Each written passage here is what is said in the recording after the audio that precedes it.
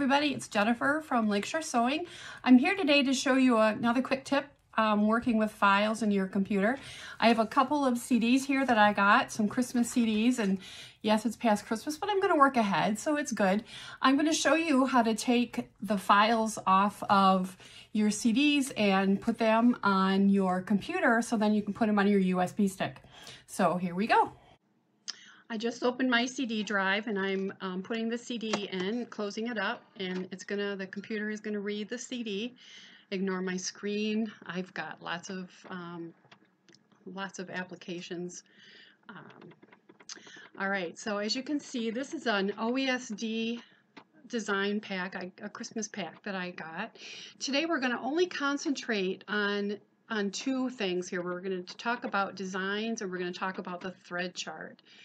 Designs, this is going to be all divided up by what type of file it is, and this depends on what type of machine that you're embroidering on. I'm a baby lot girl, so I usually the ones that I need are the Pez files. So this is what I have my girls do. I do a from and a to window. So I'm going to move this over to the left side of my screen. I'm going to go up here under File, if everybody can see that. I'm going to do Open New Window, Open New Window, and I'm going to move the other one over here. They're both pointing at the exact same spot, which is as you can see up here, my D drive, which is my CD drive, and I don't want it to show there. I'm going to go to my desktop, and on my desktop I have embroidery files. I'm going to go down to OESD, and I have a lot of OESD. I love their stuff. It's really fun. I'm going to click up here on New Folder, and you can see down here, New Folder, and this one is called, this is collection number 12835, Holly Jolly Ornaments and Accents. Okay, so I put that in there. I put it in alphabetical order for me. I'm going to click right into that one. Now, since I'm a Pez girl, I'm just going to go over here to the Pez designs, and as you can see, there's lots of them on the CD. So easily enough, I'm just going to take all of these Pez files. So I clicked on the top one, and I'm going to scroll to the bottom, and I'm going to hold the Shift key and hit my left mouse button. Okay, that selected all of those files for me.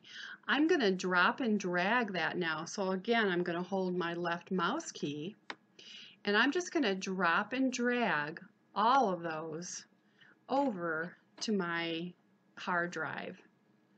Okay, so there you can see I have OESD, and then those are all the Pez files. You're probably wondering why I don't copy all of them over, and the reason is I don't really have a need for them. If I did have a need, say I decided to go with a different machine, then I would always have the backup CD to look at.